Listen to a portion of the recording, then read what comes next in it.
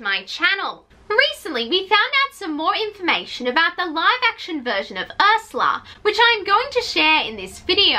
Firstly, for those of you who don't know, Ursula was originally inspired by the drag queen Divine, and Melissa McCarthy said in an Entertainment Weekly article that she 100% used drag as an influence. She said that there's a drag queen that lives in me. I'm always right on the verge of going full-time with her. Secondly, the article confirmed that Ursula will be the sister of King Triton in the movie, like she was in the 2008 Broadway musical. Producer John DeLuca calls Ursula the black sheep of the family, noting the pain that comes with it. She's the villain, but there's such an edge to her, McCarthy adds. She's been put in this lair. It's like she's had too many martinis alone. Her friends are eels. That is a woman who has seen it, been in it, dug her way back out.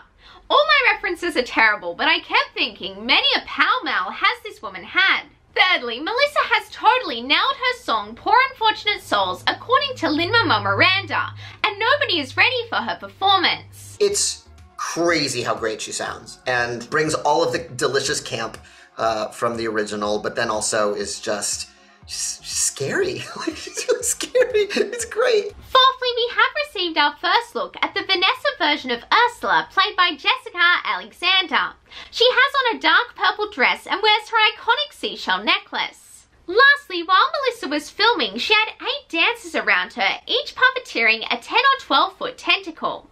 She said that I would swoop to the left and all of these dancers would come with me. Then if I'd reach out for something, one of my tentacles really would go out and bring something back.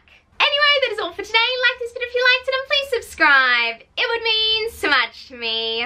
Bye now and have a magical day.